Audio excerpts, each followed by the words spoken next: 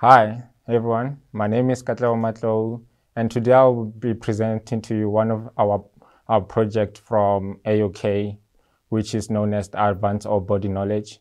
And the project is a work package from 4.4, which is about ground penetrating radar. And before we can go further, I would like to tell you what is AOK program and what is focused on.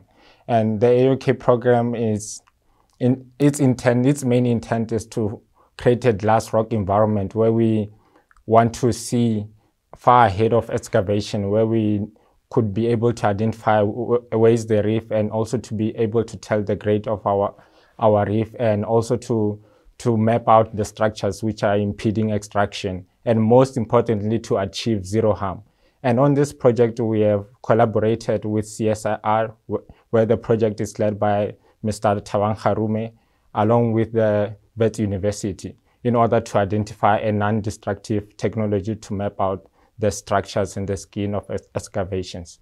And the main reason why we created this project is because of, firstly, in South Africa, since 2007, there's been a decrease in fatalities from our mine up until 2020. Even though it has been decreasing throughout the years, we know that one it's a lot. And even if we also look at only last year, only the amount of injuries within our mining sector has been 1,444.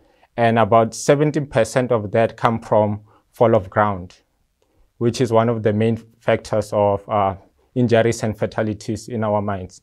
And looking at this year only, we have about 282 injuries in our mine, and in terms of fatality, about 50% of that were caused by fall of ground.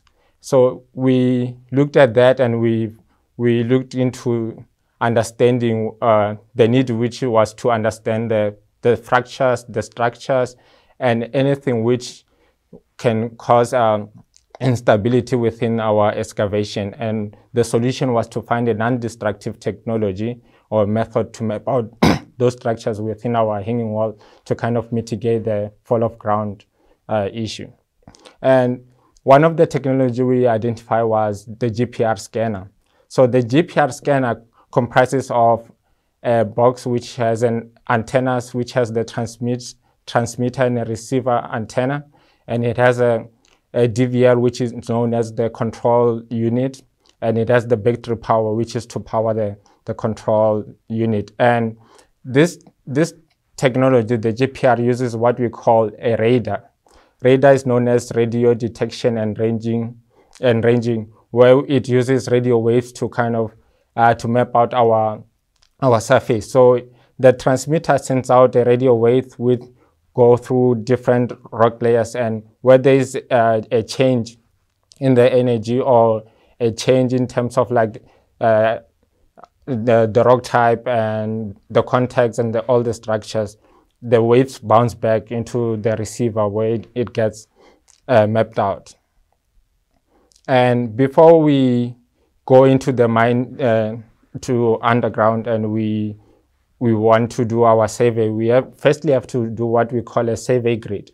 A survey grid, it's a plan of how we're going to map out our hanging wall. So firstly, what is important for our survey grid is to know the dimensions of our survey grid, which will be helpful to create our model. And we also need to know our scanning direction. Which direction are we scanning our hanging wall, so that we can put it together at the end. And also another thing, an important factor, is having a constant speed while scanning the wall, so that we don't lose too much data while scanning. And the frequency we use, the frequency tells us the depth we mapping into the hanging wall. And when we finally go into the underground and start mapping the hanging wall, we start to do markings on the hanging wall, where we do our tapes, and we start using spray paint, where we start using spray paint to map out our grid into the hanging wall, and we start to use the GPR. Here on the picture we have, at the bottom we have 20 pictures which shows us the scanning, or we can say like during the survey, where we scan the hanging wall and we follow the survey lines at a constant speed, and also making sure that we don't miss any data while collecting that. And from there, from the GPR, the data we get is what we call a radagram. So a radagram is a two-dimensional picture where it has your length and your depth. So in other words, the length you've been traveling through the survey line, and the depth into how deep the waves have been traveling within our hanging wall.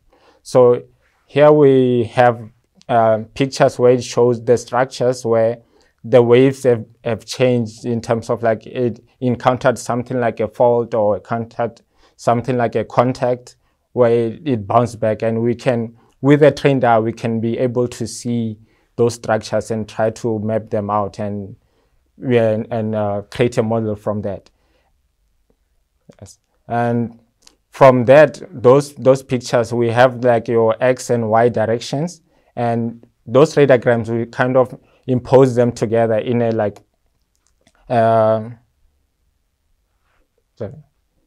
we put them together in a more like XY, in an XY direction, to kind of like to view our structures in a 3D manner, where we can follow it, and from that we can measure the depth of our structures, and also the direction, and how we can also try to support the structure.